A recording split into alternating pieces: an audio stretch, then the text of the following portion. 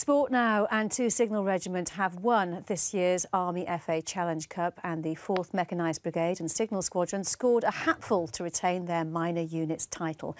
Julian Evans reports.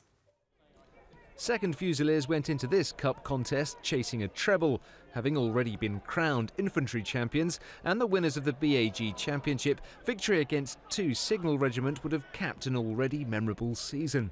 But they were rocked early on when a sublime moment of skill from Danny McGhee gave the signalmen an early lead.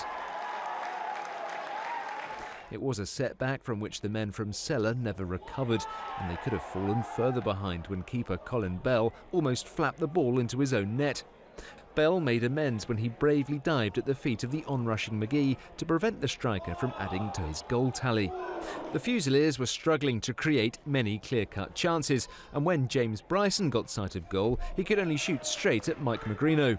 The signalman never looked like conceding, and with centre-back Kieran Clayton standing firm at the back, it gave his keeper a quiet afternoon.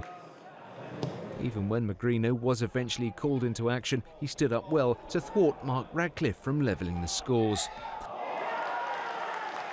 A penalty at the other end decided matters. Bell clattered into Danny Cormack, and the ref had little choice to award a spot kick.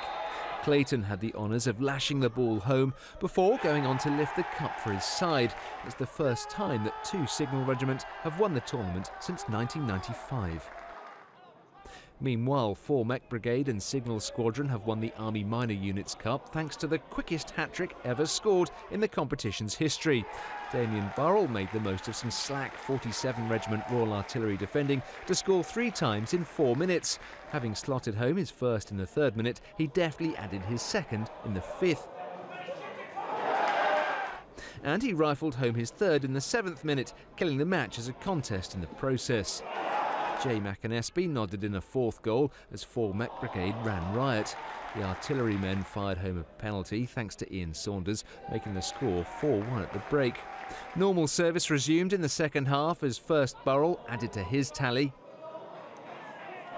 Mechanised was on target again to make it 6-1. Saunders' second was just further consolation. Before Mark Bradbury completed the 7-2 thrashing, and 4 Mech Brigade secured back-to-back winning titles. Julian Evans, Forces News, Aldershot.